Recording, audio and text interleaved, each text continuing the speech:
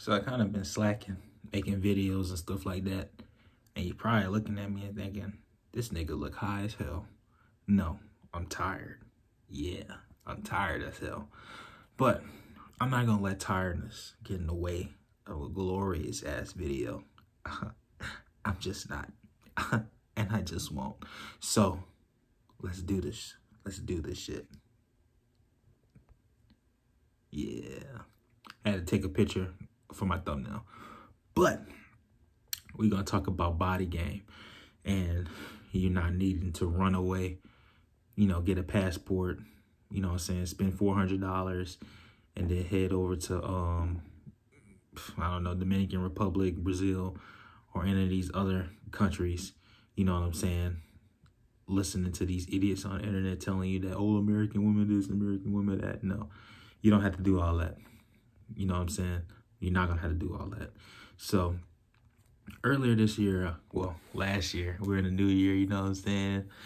Last year, 2023, in April, I had got in my car and just effing and went to Georgia. Went to Atlanta, Georgia, man, and lived out there in my car 4 months straight. And the women here in Baton Rouge, Louisiana, and New Orleans are fine, gorgeous, hot, sexy, beautiful, all that. But the women out in Georgia, double that and pass it on. You know what I'm saying? Double that and pass it on. I've had dates with women out there, and it was amazing. There's so many women out there. So many different kinds of women out there. There's different kinds of African women out there. I met a French Haitian woman out there, African, black. We just had like a small conversation and that was it. I met a Senegalese woman out there. I met a Dominican Republican woman out there. I met a white chick out there. I've had dates with a few women out there. I banged a woman out there. And I wasn't even in shape. Right now, you looking at me? I weigh 305 pounds, 305. I'm 6'3", weigh 305. I'm working on that. When I was out there in Georgia, I weighed 350 pounds and felt like garbage, but I was still getting it. And, you know, I didn't have the masculine body that I know I could have. If I get in shape, I'll probably be bigger than The Rock because I'm Samoan and African American. Well, Samoan and African because American is a nationality. But if I were to get in shape, which I'm working on, I'll be bigger than the damn Rock. I'll probably be bigger than damn Jason Momoa.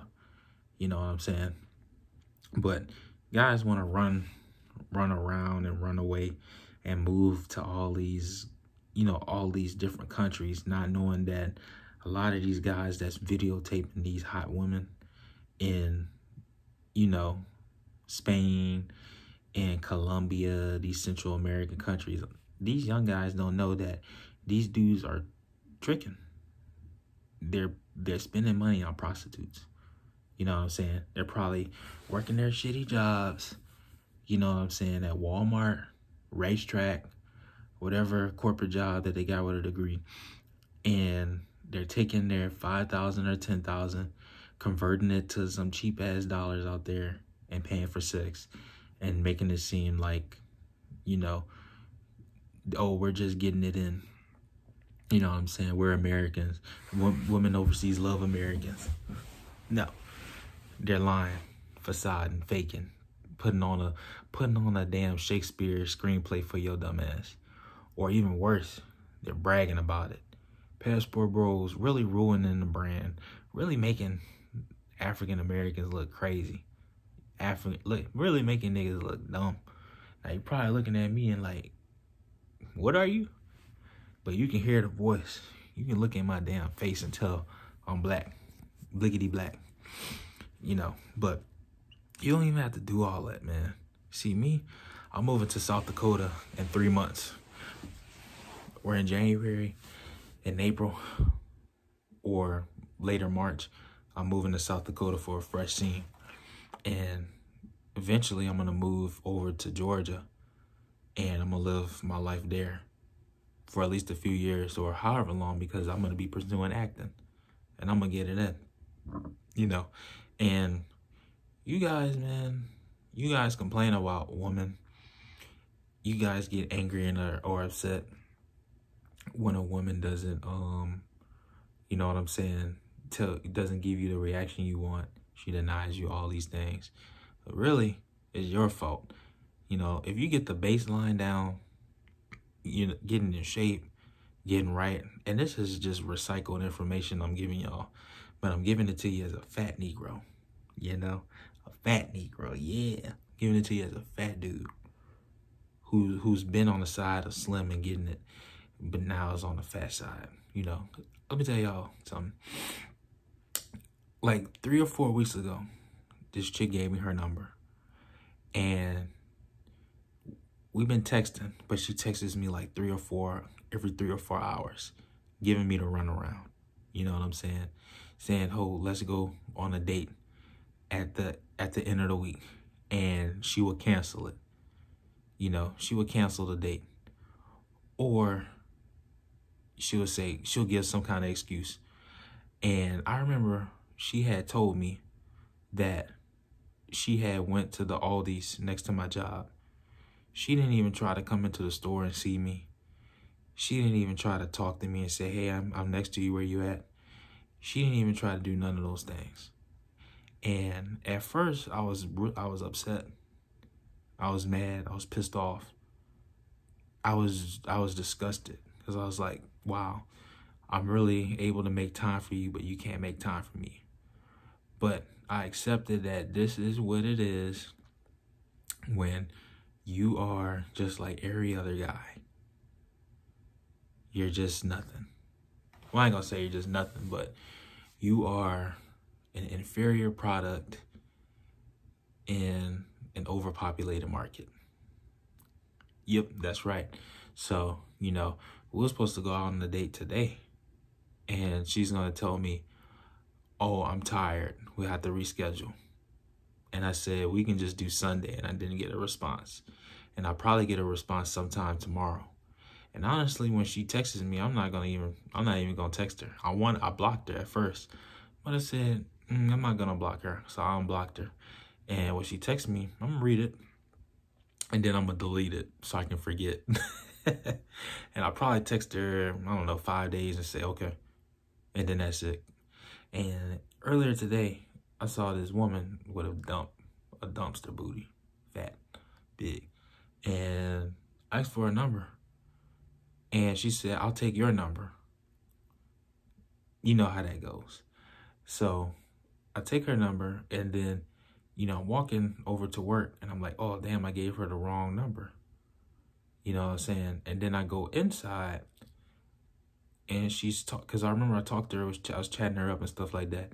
And, you know, I had walked inside, and I saw that she was, you know, talking to the lease manager. And I saw her talking, and I had just walked to the bathroom, kind of give her some time, and then I walked back, and I was like, "Excuse me, I had gave you the wrong number. Let me give you the right one." And I do that, and she's like, she gave me an angry response. She gave me a passive aggressive response. It's like, "Hey, I'm in the middle of something. I'm trying to do this apartment stuff." And I'm writing my number down, and she has like this, you know, angry looking look. And in my head, I'm like, I don't care. You either gonna get this number or you not. And she ain't call me back, and she probably not gonna call me back. You know what I mean? And I say this to say that well, hold on, I fumbled it. I give you these stories of what happened to tell you this. You know, you guys can make all these hate videos saying you hate women, saying that, oh, life sucks and life is this and life is that. And you can go ahead and be fat and ugly and get a passport and go to all these different countries looking for love you ain't gonna find. And you're gonna fail. You're gonna fail. You're going to fail. You're gonna fail. So stop being lazy. Get in the damn gym and be like Gohan in this bitch. All right. Gohan didn't try to compete with his dad Goku to be Super Saiyan 3 and Super Saiyan 4 and all this lame shit. You know what I'm saying? He didn't try to break levels. No. This nigga went to King Kai and unlocked his full potential. He unlocked his base potential. Right? His base potential. He unlocked his base potential. Ultimate Gohan. You need to be Ultimate Gohan. Your ass needs to get in that gym. And if you can't afford a gym, you need to do what David Goggins say. Get a damn floor. You got 2 arms, push up and down. You got 2 legs, squat up and down. You can get on your butt and lay down and do some damn sit-ups. You got legs that can move, go fucking run. So, you can have a fantastic life getting in shape. You know, I got a good friend of mine who I ain't gonna mention his name, but he had a hard time last year dealing with women. This one chick that he really, really, really liked ghosted him, and he was really upset about it. And I feel that because it happened to me too. And he just couldn't catch a break with women. You know what I'm saying? He couldn't catch a break with women at all. MMA fighter. And a few months ago, in November, he got into peak physical condition. Well, not even peak, but he's in great condition. And women are approaching him. Women are giving him this and that. He's like, I never thought this would ever happen. And he's doing well. So you dudes need to work out. You need to stop making excuses. You need to stop doing all this silly shit, man. I'm reading this book, 33 Strategies of War. I stopped reading it because right now I'm reading Robert Greene's Laws of Human Nature. But he said you need to declare war on yourself. You need to declare war on anything that's going to bring you down or hold you back. I declare war on myself. He said instead of aiming the arrows at different people, at different excuses, you need to aim the arrows within. You need to aim the arrows at your insecurities, aim the arrows at the foods that are hurting you, the laziness, the sloth, all that. You need to aim the arrows at you, baby. You need to aim these arrows and fire. Fire. I declare war on fast food restaurants, on sodas, sweets. You know, right now, I don't think I've drank a soda in like 3 days. I eat chocolate, but I don't eat chocolate excessively. You know, my face is getting a bit smoother. It's got some acne scars, but I got medicine to get rid of that. You know, I declare war. You know what I'm saying? I'm declaring war. I drink a lot. I'm drinking more water than I do sodas. I've been drinking juices, but I'm slowly getting rid of that. You gotta declare war, man. If you declare war on yourself and keep waging these battles, like Robert Greene said in 33 Strategies of War, you get better and better because you sharpen yourself. Do you want to be a fucking loser making YouTube videos talking about, oh, I hate women? Oh, no, you don't, bitch. So stop being a loser, right? And what works too is the fact that I'm on a ground level with y'all. You see, guys like Noto and these different guys that make body game videos, they're like officers. You know what I'm saying?